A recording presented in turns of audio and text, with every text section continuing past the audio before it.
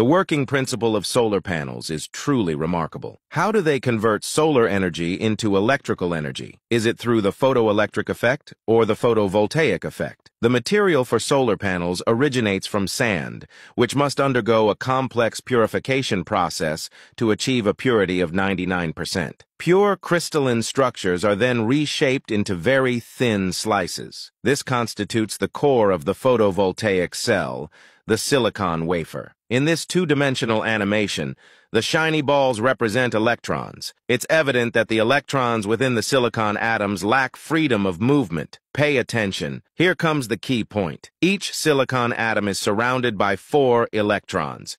They share their outermost electron, creating a covalent bond. By injecting an atom with 5 valence electrons, each atom shares its 4 electrons with neighboring atoms, resulting in a surplus of free electrons. These restless electrons have a natural inclination to fill holes, thereby forming an N-type semiconductor. Conversely, injecting an atom with 3 valence electrons creates holes, representing positive charges, leading to a P-type semiconductor. When the two semiconductors are brought close together, a potential difference arises at their junction due to the disparity in electron concentrations. Electrons migrate to fill the holes, establishing an internal electric field that halts further electron transfer, creating a dynamic equilibrium zone known as a p-n junction.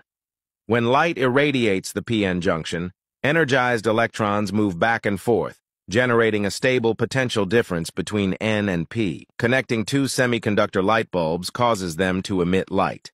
This is how solar panels work. If you found this explanation enlightening, feel free to comment, share, and follow for more fascinating insights into renewable energy and technology.